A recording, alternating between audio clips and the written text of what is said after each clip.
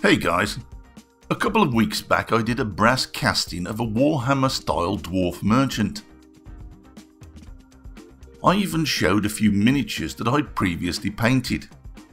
Well, all this got me thinking, would it be possible to cast a Warhammer miniature in the Lost PLA casting style? Now, these are plastic, but they're not PLA. I took a small piece and heated it over an alcohol burner. It didn't smell too good, so plenty of ventilation would be necessary, and it shrank rather than melted, though it did melt a little. Furthermore, it took a lot more heat than PLA typically does. The signs weren't too promising, but I couldn't resist having a go. This is a Warhammer Thundertusk Beastriders set, so the figures are slightly larger in scale than typical, though they're still only a couple of inches tall.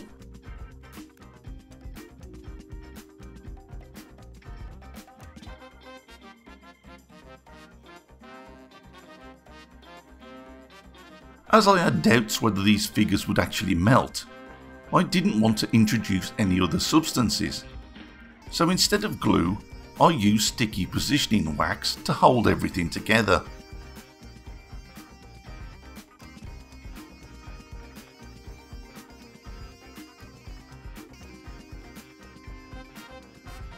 I 3D printed a circular base rather than adding another unknown plastic.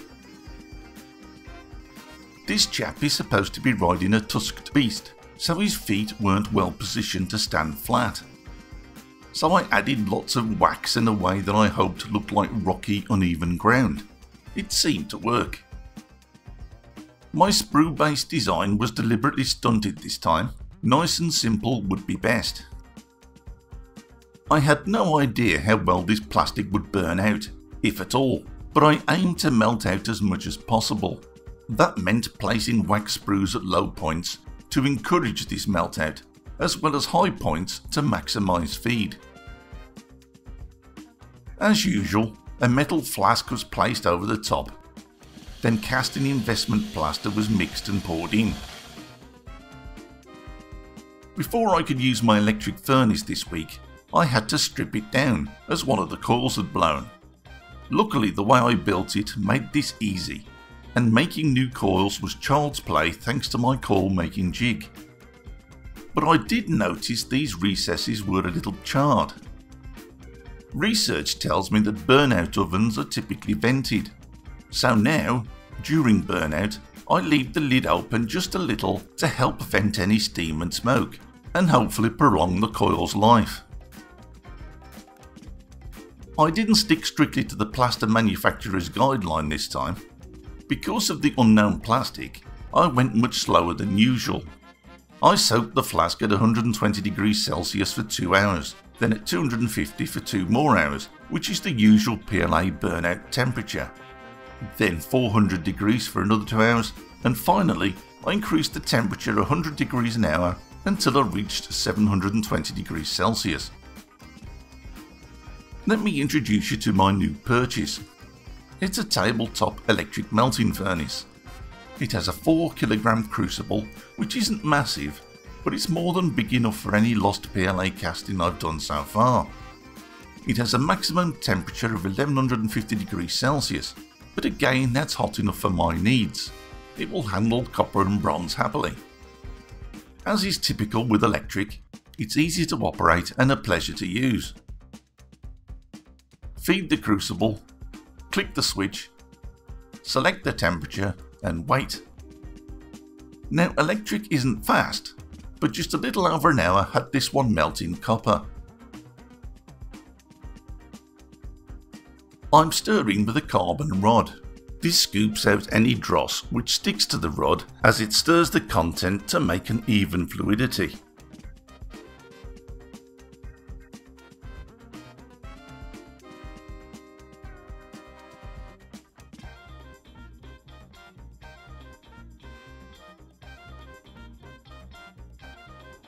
Huh?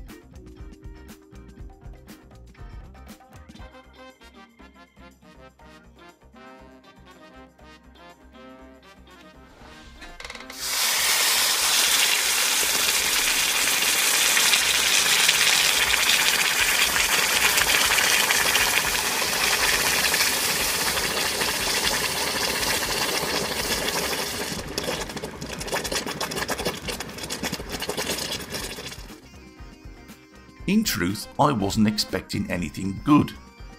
But look at that.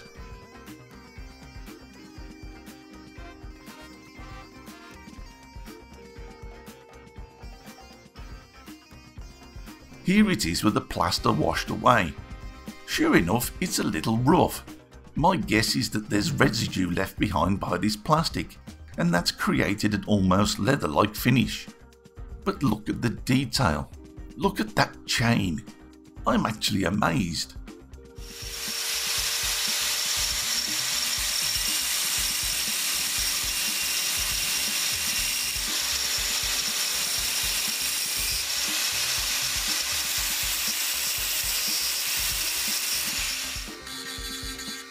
Other than cutting away the sprues and filing these down, I didn't want to do anything else with this casting.